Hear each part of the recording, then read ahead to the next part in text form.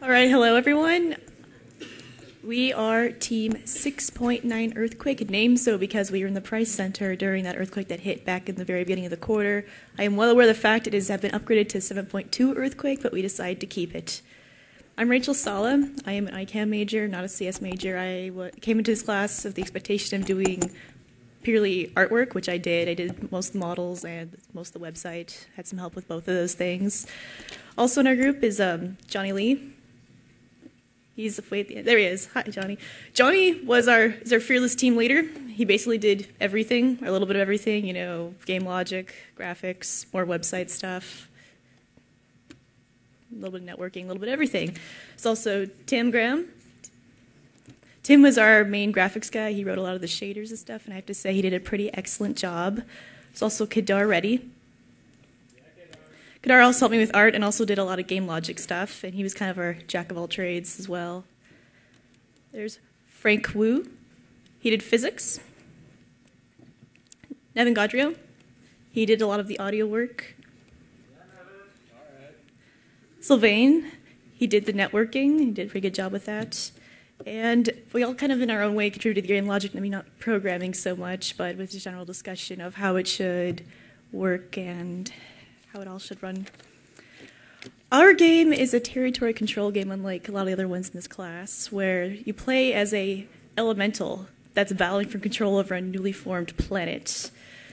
So the elemental forms you can take don't really affect gameplay that much. It's just what you look like and what color you can change objects. The main point is that you explore this map region where there's randomly generated objects. They're kind of like these weird primal primitive forms that you change to whatever color you are, you know, like nature's green, fire's red, air's pink because we're feeling different, water's blue. I know most of those colors are terribly original because that's the way we are. The main gameplay feature is that you convert objects by shooting little spheres at them, these little projectiles. There's two kinds. There's kinds that are regular that will convert objects to whatever color you are. And there's also another type that you can shoot at other players and will temporarily turn them to your color, and they'll run around spraying out your color and converting objects to yours, so they're helping you. So it is effective to attack other players. And there's also a very short area of effect, a spell you can use. Not really a spell, it's an ability. And all these abilities are powered by, you have an energy bar that recharges over time, similar to Pigeon Pooping Game that you saw earlier. You also have a speed boost that drains your health bar very quickly. Not your health bar, I'm sorry. There is no health bar in this game. You basically just have the energy bar, like I said, and if you use a speed boost, it will all drain your mana. That's a good way of describing it. Energy bar, whatever you prefer. You also have a shield. There's two types of shields. There's one that will defend you against physical attacks, another one that will defend you against projectiles by other players. The physical attack is if you speed boosted someone really hard, you can knock them off the map, they'll fall and die, and eventually respawn, but they'll have their energy bar completely drained. You basically win this game by, it's a timed game, and at the end, if you have the most points, points being the objects you've converted, if you have the most points, you win, and you lose points by either other players converting them to their color or you falling off the map. You lose points that way as well. It's also an anti-gravity bomb that you can use to push the players off the map briefly, but it drains your health bar a significant amount. Not your health bar, I'm sorry, I keep saying that. Your mana bar a significant amount.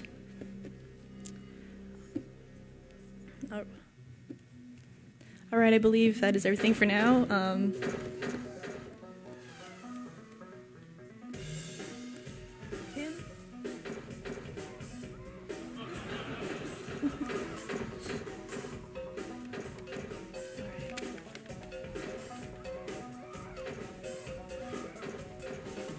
Yeah, so the graphics of the game, I've always liked toon shading, so I decided to implement it in this game, and I think it really fits. Cartoony look, just a lot of mayhem going on, people knocking each other off, some pretty silliness. The toon shading, well, it's kind of like cell shading, so for the lighting, it's just like discrete shades, there's no smooth gradient. And the black outlines is detected by looking for differences between depth or normals across the surrounding pixels. So it helps get like nice black outlines for the shape and for like defining edges within every model. The colors when they shoot things, like it changes to their color depending on how much control they have over it. So there's a little control gauge for each object. And so when they paint an enemy object, it decreases back to the neutral color, and it increases to their own. So in the shading, it takes like their color and the neutral color, and it sort of like puts a gradient between those to figure out what the final color should be output for the objects. And a similar thing is done for the sky as well. So the sky determines like who's winning, and it just slowly changes over time. And so when people are constantly contesting to be determining who the winner, the sky is constantly changing color. It's just a smooth transition. Try to get rid of all the stuttering that happens in the sky. It just got charged off. Spawning in random positions, make sure that nothing collides. Just pushing each other. Try using her shield. Yeah. And there's the guard. Just makes them shorter and fatter. All of them. Hey Frank, did you want to go and talk about like the game logic behind everything? I'll take over.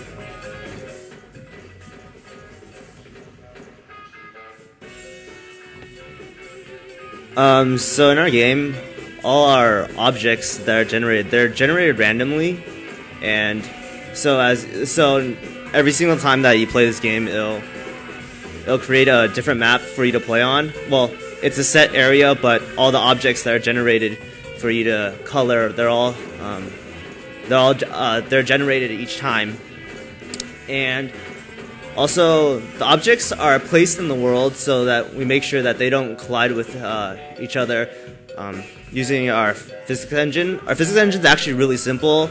It doesn't do anything really spectacular, and it just uses simple spheres to make sure that we don't crash into each other, and we actually don't really emulate any sort of real physics. It's all it kind of just, we update positions based on our controls. We only have a speed. There's no sense of continuing forces that are applied to characters. It's really simplistic because we didn't want to overcomplicate things.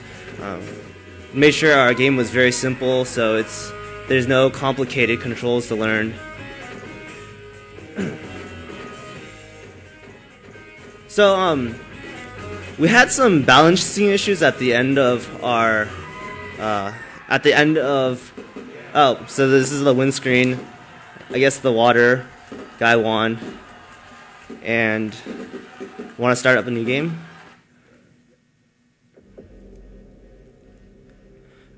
So at the end of kind of the last week or so, we had to do some balancing issues, realized that some abilities were overpowered, some were not used at all, and we had to do some tweaking. Like we realized at probably a week ago that the color changing feature to allow you to convert one of the characters to your color was overpowered, and we had to tone it down a little bit, or else you could dominate characters just by making them change to your own color and shoot your color. We also had issues where if we wanted characters to spawn, if they spawn in a consistent area, you could just chain them to death and completely knock people off, and they would have no chance of doing anything at all. So right there, one of the characters was trying to push the air guy off, and he used the guard move to stay stationary so that we wouldn't be pushed away.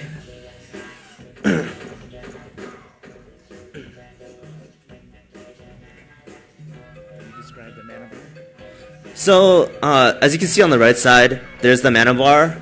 Every single move that's used uses up a little bit of the mana bar. Different moves use different amounts of the mana bar. So this right now is the area attack that shoots in all directions. that uses up more of the mana because it's more powerful, but each individual shot that hits the objects converts less of it because each object has a certain amount of conversion that you can convert to your own color. As you will see that it changes to different shades. The regular shot, it uses almost no energy. It's the normal attack that you use. And then there's also the color changing, or to convert a character to your color, uses a different projectile, and that actually uses up more of your energy because it's a powerful ability. And earlier when the character fell off the world, it drained all of the energy. So another tactic is to actually hit someone off so they don't have energy and then they have to wait. Also, the speed boost drains energy pretty fast. We realize it's a pretty powerful move. And maybe we want to show off the anti-gravity bomb. Anti-gravity bomb. So that's the anti-gravity bomb. It was originally meant to be an all-powerful attack that would knock all the enemies or all your opponents off the screen. At this stage that we're at, it's turned out to be kind of a useless weapon. It's not really being used. So it's one of another balancing issues that we ran into. We realized that some of the abilities didn't really get used. Some of the abilities are used quite a lot more than the other ones.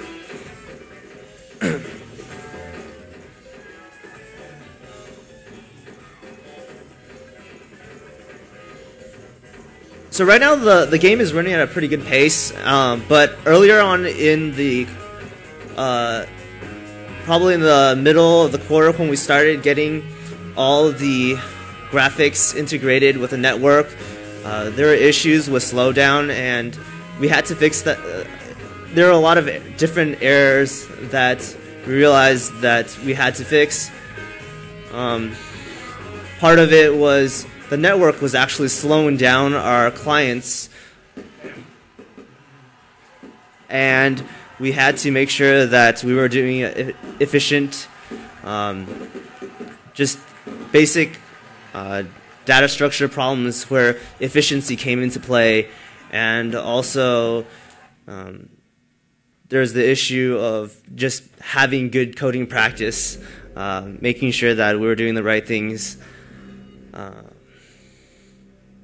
We also did a few Frustum culling to allow, so we didn't have to draw every single object, and we used a very simple system because we don't have any characters that are up in the air, that are high above your view, or characters that are down in valleys where you can't see them.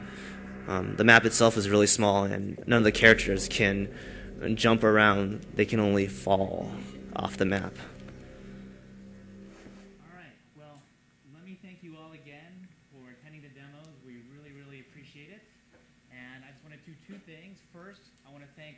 Students one last time.